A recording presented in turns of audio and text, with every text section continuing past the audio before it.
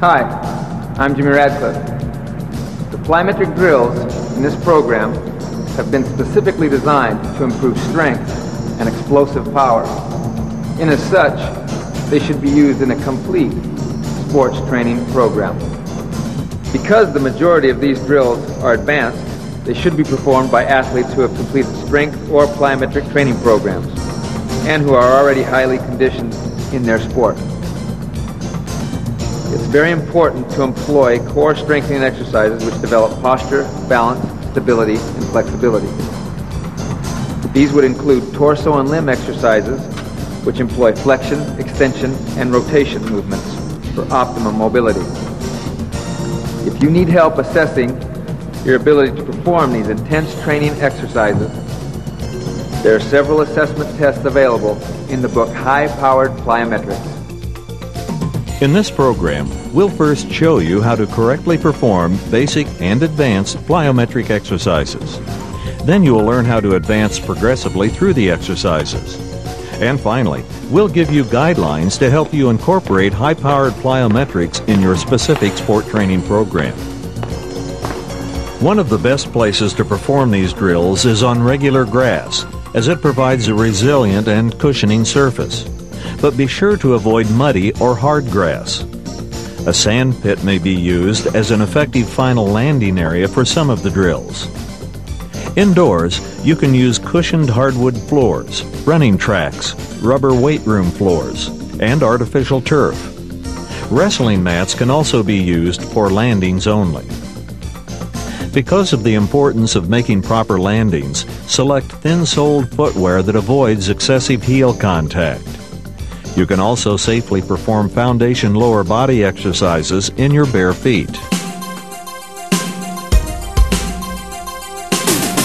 Before we get started, it is important to remember these training tips. Begin with a warm-up of the body core, and at the end of the training session, be sure to cool down. Proper breathing consists of inhaling during the descent, holding the breath during the stretch, and exhaling with the jump, push, or throw. When landing, make between 2/3 to full foot contact with the ground, ankles locked, balancing your weight on the front of the foot. Always block the arms by moving them forward and upward. This punching motion gives you 10 to 12% more power and keeps your torso upright and balanced. In all upper body movements, try to prevent the recovery motion from returning beyond the starting point. Rest between sets for approximately 1 minute for low-intensity exercises and 2 minutes for high-intensity exercises. The drills and exercises in this program will be performed along a continuum, that is, from low intensity to moderate to high intensity. As your strength and performance improves, you can advance to the more strenuous exercises. In the foundation section, we'll demonstrate lower impact or intensity exercises. In the power building section, moderate impact exercises. And in the high intensity section, high impact exercises. Most athletic movement originates from the hips and legs, moves through the midsection of the body to the shoulders, chest, and arms. Plyometric exercises follow this power chain and have been divided into drills for the lower body, trunk, and upper body.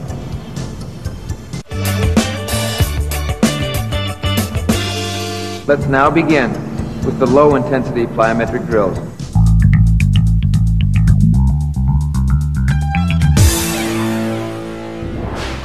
The pogo drill starts with the athlete in an upright stance with the knees slightly bent, chest out, and shoulders back.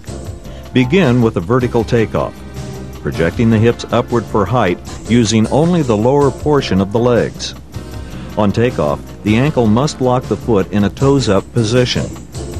Maintain this locked position to ensure sturdy contacts and quick elastic takeoffs. The squat jump drill develops power in the legs and hips and applies to many sports. The primary emphasis is to attain maximum height with every effort. Assume a relaxed upright stance with feet about shoulder width apart. Interlock the fingers and place the palms against the back of the head. This will assure proper posture for takeoff and landing. Begin by flexing downward to a half squat position. Immediately check this downward movement and then explode upward as high as possible, extending the hips, knees, and ankles to maximum length as quickly as you can. Freeze the landing, check for quality, and begin another repetition. Progress from single jumps with pauses to multiple jumps where the jump begins just before reaching the semi-squat position. Work for maximum height with each jump. The box jump drill uses several starting positions, all performed approximately an arm's length away from the landing platform. The first progression begins in a semi-squat stance, with feet positioned hip width apart and arms back. The counter movement jump position starts with the same upright stance and foot positioning. Quickly move into the semi-squat, then make an explosive takeoff. The step starting position is similar to the counter movement position, but begins with one foot under the hip and the other foot behind it. Bend the knees and shift the weight to the forward foot to avoid any rocker step action. In pushing off, the back foot creates momentum for the takeoff. The last starting position involves a lateral step. The athlete is positioned approximately 1 1/2 steps directly to the side of the takeoff position. Push off with the outside foot and lead with the inside leg into a lateral move to a 2-foot takeoff from the original takeoff spot. In all of the takeoffs, rapidly extend the hips and knees. And while blocking the arms, quickly and explosively push off the ground into a flexed landing position on the platform. The prancing drill is the beginning progression for bounding. Project the hips horizontally off a 2-foot landing and takeoff. It's important to perform this drill with takeoffs and landings on both feet simultaneously. Begin in a standing position with a slight knee bend and the hips tilted forward. Take off, pushing the hips outward and upward with the knee of one leg recovering forward. Upon landing, repeat the takeoff with the opposite knee recovering forward. The upper body action is the same as in running. The ankles must remain locked in a toes-up position so that both feet land together. Begin the galloping drill by standing with one leg in front of the other. Push off with the back leg and foot, keeping the ankle locked to emphasize a spring-loaded landing and takeoff. The opposite leg is in a forward position, maintaining balance for the initial landing and striding. After executing 6 to 12 repetitions, switch the position of the legs and repeat the sequence. Emphasize hip projection upward and forward with forceful, quick extensions of the back knee and ankle.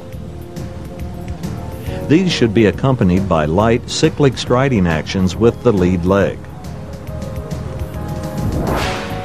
The fast skipping drill is excellent for working the striding muscles. The progressions reinforce sprinting and jumping mechanics and help develop explosiveness. Begin in a relaxed standing position with one leg slightly forward. Start skipping while maintaining close contact with the ground, minimizing air time. Skip with a step-hop pattern of right-right step to left-left step to right-right step, and so on. Perform this sequence as fast as possible. Drive the toes of the lead leg upward with the knee forward and upward, and keep the heel up under the hips. The emphasis should be on maximum thigh extension, recovery, and frequency. The hop progression drill builds speed and power in the muscles of the legs and hips. Stand directly in front of a series of hurdles spaced approximately 3 feet apart. Assume a relaxed position with the knees slightly bent and the arms at the sides. Begin the hop with a quick counter movement jump. Extend the hips for vertical height and at full extension, tuck the toes, knees, and heels upward in a cycling motion. Upon each landing, take off quickly upward again with the same cycling action of the legs. Execute the medicine ball over and under drill uses a 5 to 15 pound ball. Stand with the feet approximately shoulder width apart and back to a partner or facing away from a wall. The feet are flat and the knees maintain a slight bend. Pass the ball back and forth over the head and between the legs while maintaining a chest-out posture and full foot contact stability. After sets of 10 to 15 repetitions, switch from receiving to passing. The medicine ball twists drill begins with the athlete standing with the feet flat, shoulder width apart, knees bent, and chest out. Stand back to back with a partner or facing away from a wall. While holding the ball, hand it to the partner or touch the wall. Open the hips and turn the shoulders to give and accept the ball. Keep the feet in full contact with the ground, while emphasizing posture and flexibility throughout the half-twist rotation. One partner turns and passes the ball to one side, while the other turns to the same side to receive it. A more complex progression of this drill is the full twist. Begin in the same starting position and posture. The difference between this and the previous drill is the greater degree of rotation and flexibility. With the medicine ball full twist, both partners turn in the same direction, one to hand off, the other to receive. The shovel toss drill helps develop an athlete's explosiveness out of the blocks or a stance. Athletes use a 5 to 15 pound ball. Begin on both knees and place the ball on the ground. Keep the chest out, hips high and back, and position the shoulders in front of the ball. With the arms relaxed, athletes toss the ball in a line drive as far and as fast as possible by quickly thrusting the hips and extending the trunk. Execute a scooping or shoveling action, ending in a push-up position. Emphasize a full extension of the hips and shoulders. The medicine ball chest pass drill develops the upper body power needed in basketball, wrestling, football, and the shot put. A 7 to 15 pound medicine ball is used. Partners stand, kneel, or sit facing each other. One partner holds the ball chest high with the hands slightly behind the ball and the arms flexed. The other partner anticipates the catch with arms extended. The ball is passed forcefully to the partner. The receiver checks the momentum of the ball and, before the arms are fully collapsed, pushes the ball back with a full follow-through. Repeat the sequence back and forth.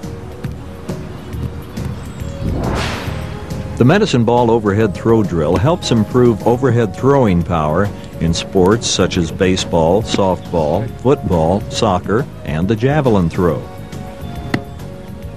Begin by lying with your back flat on the ground or a table with the feet flat and the knees up. Throw the ball in a line drive to a partner or against a wall. Keep the back and head relaxed and on the ground. Initiate arm movement at the shoulder joint without flexing the elbow. The two-arm progression drill is the same as the one-arm overhead throw, except that you use both arms and a larger 5 to 8 pound ball. Using the momentum of the throwing motion and the thrust of the chest brings you to a sit-up position. The throwing motion is centered at about the shoulder joint. Lead with the chest and follow through, flexing at the waist.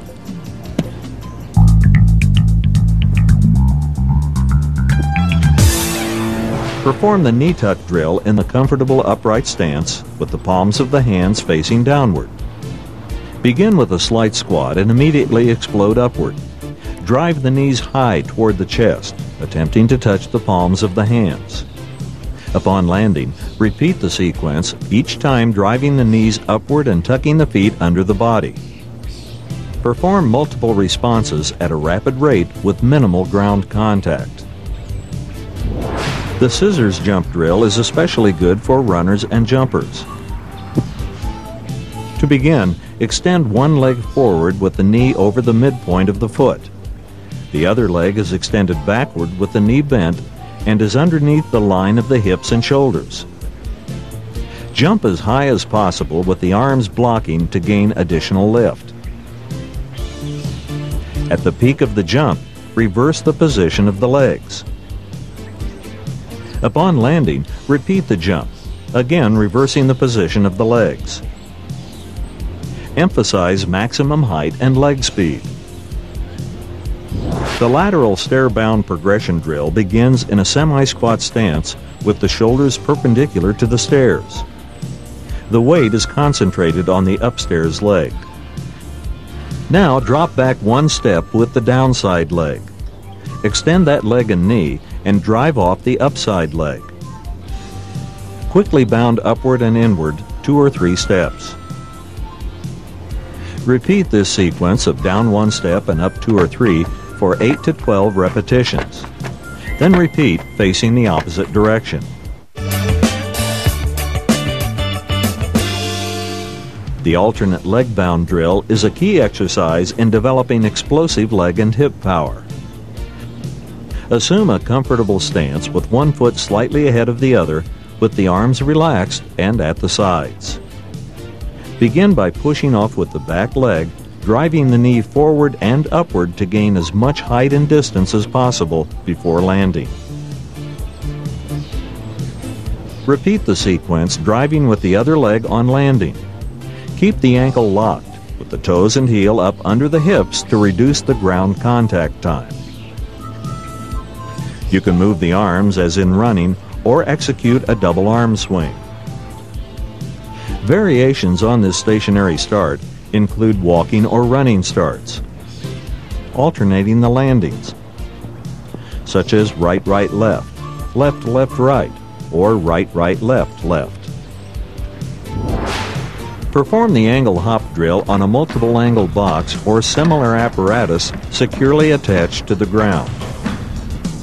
Angle hops improve balance and lateral movement in alpine skiing, tennis, football, and gymnastics, as well as other sports. Stand in a relaxed position on one angled surface of the box. Hop laterally from one side of the box to the next, emphasizing a rapid side-to-side motion. Once the skill has been improved, progress to greater angles. The single leg progression hop drill begins with the athlete standing in a relaxed position in front of a series of 3 to 5 hurdles, spaced approximately 3 feet apart. Balance on one leg, keeping the other leg in a flexed position with the toes up, knee in front of the body, and the heel underneath the hip. Using the swing leg for lift and drive, extend the hips for vertical height, tuck the toes, knees, and heels upward in a cycling motion to clear the hurdles. Land with full foot contact and give at the knees and hips. After landing, pause and prepare for the next hop. Progress to multiple hops without pausing between hops. The bar twist drill is most helpful for the throwing and swinging activities of football, baseball, softball, golf, and track and field. Use a weighted bar of 20 to 50 pounds. Standing upright, place the bar on the shoulders and hold it securely with both hands as far from the center as possible. Bend the knees and place the feet slightly more than shoulder width apart. Twist the upper body in one direction, then before the torso is fully rotated, twist in the opposite direction. Repeat this sequence, actively thrusting the bar in one direction, then the other. Concentrate on using the torso muscles throughout this exercise. The twist toss drill applies to training for throwing and swinging. A 9 to 15 pound medicine ball is ideal for this exercise, which works all the torso muscles involved with rotating the body. Cradle the ball next to the body at about waist level. Keep the knees bent and place the feet slightly wider than shoulder width apart. Begin by rapidly twisting the torso in the opposite direction of the intended toss.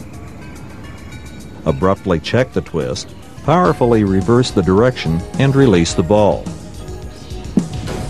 Concentrate on a rapid cocking action before twisting in the direction of the throw. Use the hips as well as the shoulders and arms. The medicine ball scoop throw develops explosive power from the core. Assume a semi-squat stance. Hold the head up and keep the back straight. Thrust the hips forward and move the shoulders backward. Propel the ball backward over your head, attempting to achieve maximum distance. Before you begin performing the high-powered plyometric drills in this program, be sure to develop a well-balanced and progressive training program. This progression will enable you to safely and successfully advance to the elite level.